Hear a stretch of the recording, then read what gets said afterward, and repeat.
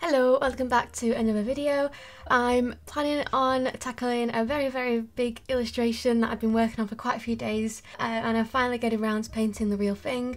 A lot of planning has gone into the illustration that you'll see me doing in this video, so I thought I'd just show you a little bit of the planning so you can see and know the whole process and how a little idea can turn into a whole illustration. So I will start by showing you the little thumbnail sketches that I did. So here's my sketchbook. I started by doing some little sketches. I'll quickly tell you the idea. So basically I've been a bit insect mad recently. If you've been watching all my videos or looking at my Instagram, you'll see that I've been drawing a lot of little insects.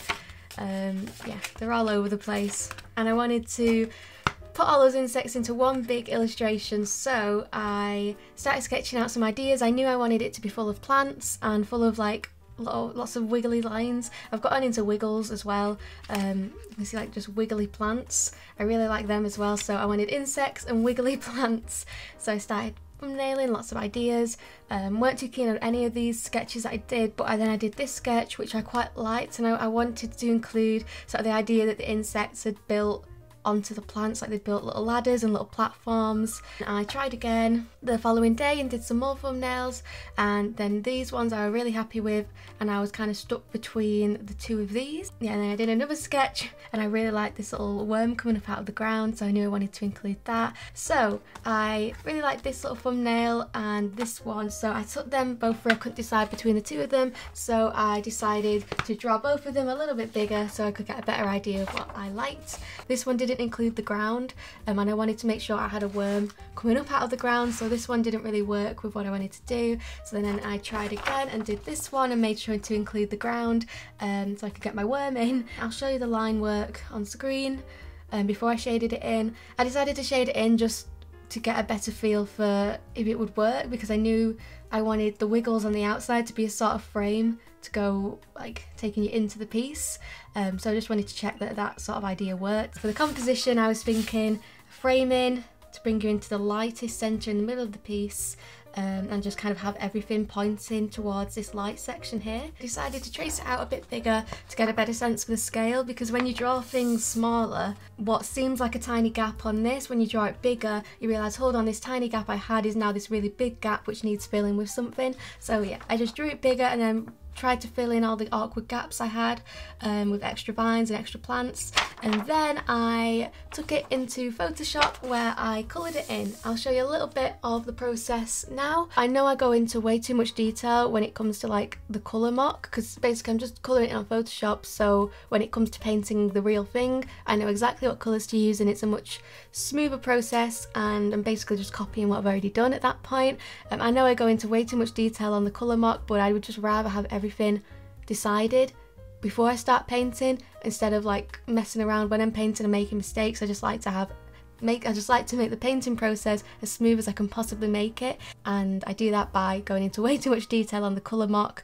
I mean, this digital piece, if I wanted to, I could have carried on for a bit and maybe made it into a finished piece, but like for me, I personally like my work to be traditional, so that's why I don't do that. I really like the way it turned out. It was a lot of trial and error, and it took me about 2 days, but yeah, hopefully it should make the painting process now really easy and just basically just copying what I've already done.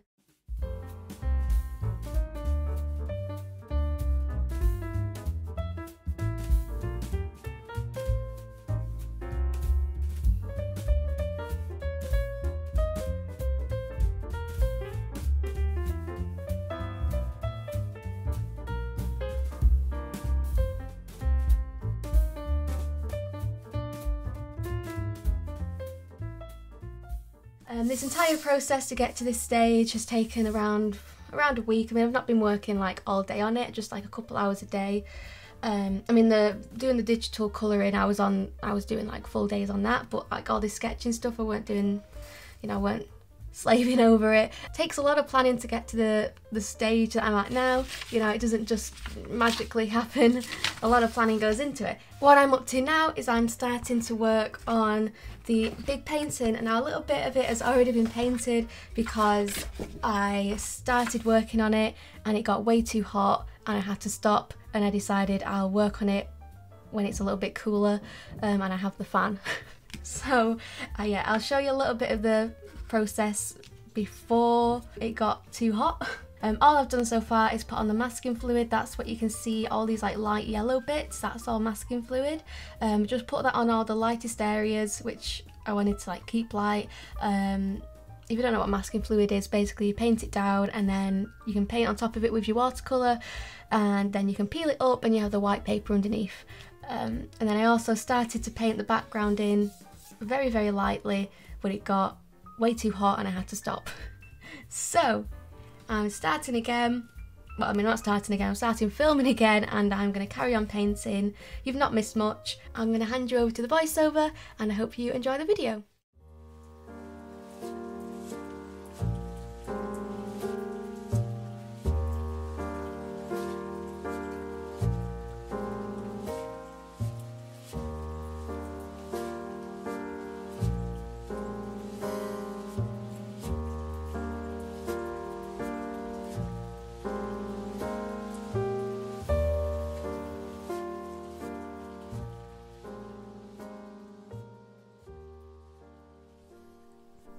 Hello, welcome to the voiceover section of this video.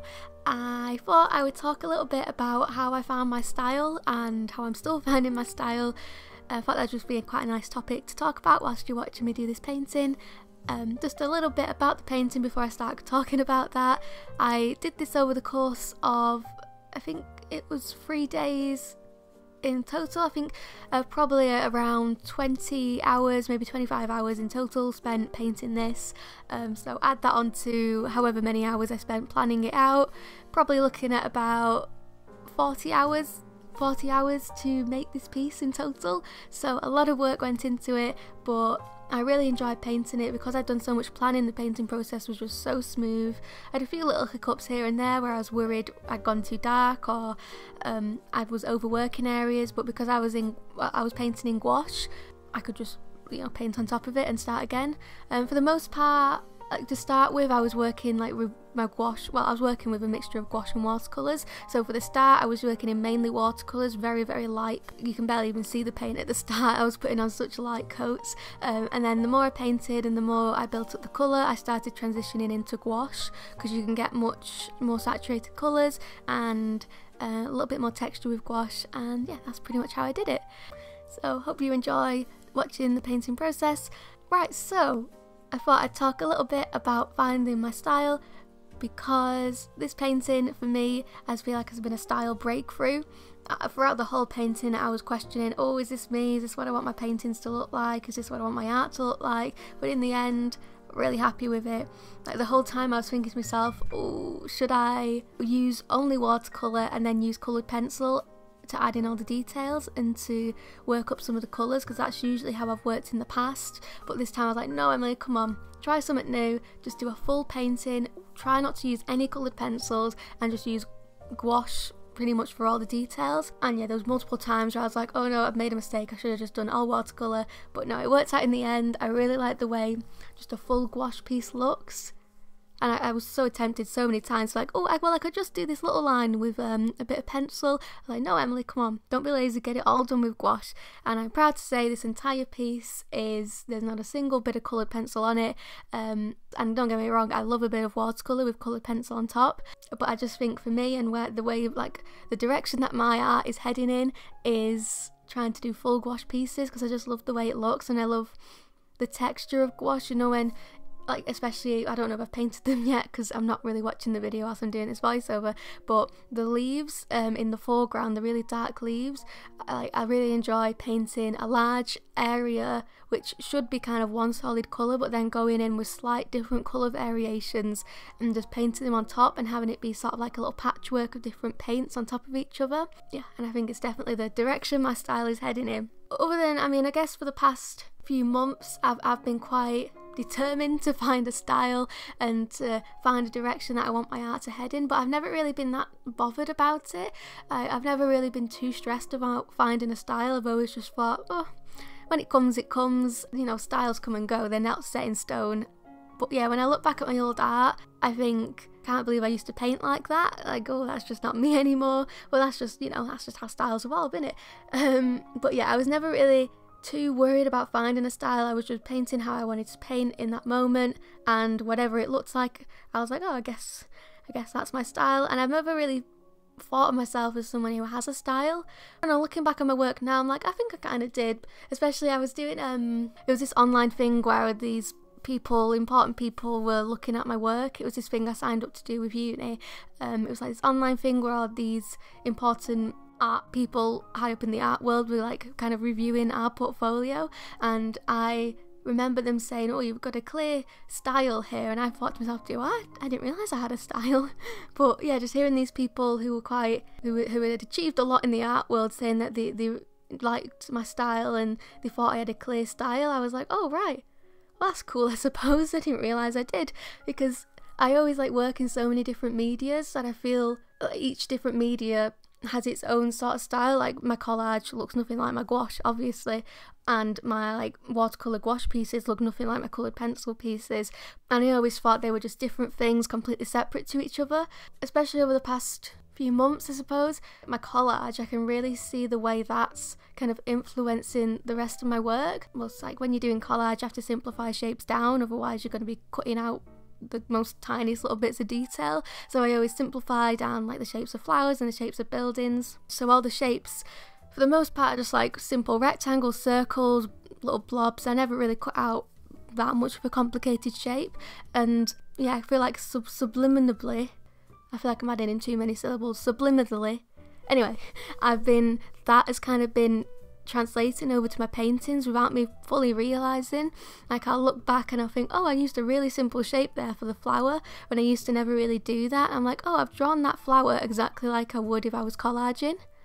And I just think it's cool to see how something like collaging is affecting my painting work. That's definitely been influencing my style a lot recently, without me really realising, but now I guess I kind of realise that I'm like, oh yeah, I guess me putting in so much time and effort into these collage pieces, it's like, oh, this is like, this little subsection of my art is having a much wider effect on my art as a whole, which is cool. Probably me this time last year would draw much more detailed pieces. I'd always put a lot more detail into my work. I remember, say if I was doing, but probably about this time last year, I was painting a still life. I remember it was a really detailed still life with loads of, it was this table full of food, and I remember drawing each bit of food like with so much detail and being really proud of it. But I just know if I was to do that now, I would be simplifying all those shapes down. I'd be putting not too much detail in. I obviously still like detail, like this piece I'm doing at the moment is absolutely jam-packed with detail, but I feel I like it in a different way now, and I don't know how to explain this. I prefer the detail to come from there being lots of shapes rather than putting lots of detail into the shapes. I don't know if that makes sense. For example, in this painting, if you look at the actual leaves, they're really simple, they're just blobs. But the detail comes from there just being lots of blobs, rather than the detail coming from me drawing every single little vein on the leaf. You know, I think you get where I'm coming from, hopefully you do. But in the past, my detail used to come from just really rendering out the painting so it looked more realistic. I guess that's kind of how my style's changed. I'm less realistic these days. I used to draw a lot more realistic, and now I'm more just simplifying shapes and letting the details and the interest come from the texture of the shape rather than the detail of the shape. Is that interesting to you? I don't know. But it's interesting to me. I feel like I've just had a breakthrough there. I finally understand my style. I've never been able to describe it before, but I think that's how my style's changed over the past year. Anyway, also just looking at other people's work on Instagram, I follow so many amazing artists, which I see the way they'll paint something and I think, oh, I want to try and paint a little bit more like they do, because I've never really put too much pressure on finding a style. Somehow, accidentally or a little bit on purpose, but a little bit without me even realising, I've stumbled across this style which I really enjoy. As nice as it is to have a style, I think it's also important to remember that just because you're drawing that way doesn't mean that's the only way you can draw for the rest of your life. It's important to also not be afraid to do something outside your style, because I think sometimes styles can be a bit of a trap. I especially know that I remember at uni there was a few projects that I did where, I mean, I was happy with the outcome of the project, but I was thinking to myself, oh, I could have pushed myself a bit more and drawn something a bit more outside my comfort zone, and maybe would have had something that I was a little bit happier with. And I remember my teachers would always say to me, it's nice, but we really want to see you do something different and push yourself outside of your comfort zone. And for me, my teachers just constantly pushing me to do something messy, do something a little bit more gritty, because my work is just quite pretty, which I like, and I think it's nice to have pretty work, but sometimes it's nice to just do something a bit different. Anyway, I guess what I'm trying to say is a style is really nice, but also you don't want to get trapped in a style, and you want to make sure you still, try something new every now and then, because it's important to kind of constantly be, well, no, maybe not constantly, but every now and then be drawing something different, because you don't want to look back on your art and still be drawing the same way that you were drawing like 5 years ago. Well, at least I don't want to. I hope that my art is kind of constantly evolving and constantly changing. Otherwise I think it gets a bit boring if you're just drawing the same kind of way every single time. That's just my opinion. Do what you want.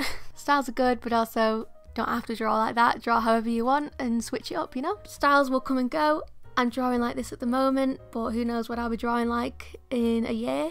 Probably completely different, but I guess I've just, style just finds a way to pop up, and if you don't have a style, you probably do and you just don't realise, or if you don't have a style at all and you definitely just don't have one, there's nothing wrong with that. It would just kind of appear on its own. Or maybe you don't want a style and you want every single piece to look different. But I think having a style is good, especially if you're looking to become like a freelance illustrator. That's what I want to do at some point, hopefully one day. That's the dream. And having a style, it just lets clients know what the works will look like that you do for them, because they will hire you because they like your style. And if you don't have a style, it's a bit like, oh, what are they going to get? They're not quite sure. But yeah, it's just really exciting, and I'm happy with the style I've got now. I don't know, did that make sense? I've just said all of this off the top of my head, and it could be an absolute mess to listen back to, but I'll try and edit it in a way to have it make sense. I hope this has been enjoyable to listen to, and you've enjoyed watching me paint. Hopefully it's been relaxing, or maybe you've had me on whilst you're doing some drawing as well. But yeah, as always, it's been lovely to chat to you guys, and like I said before, super pleased with this painting. Can't wait to make it into a print. When I do my next shop update, this will definitely be a print in the shop. Not quite sure when that will happen, but it will happen. Yeah, thank you very, very much for watching and listening. I hope you have a lovely day, a lovely week. Goodbye.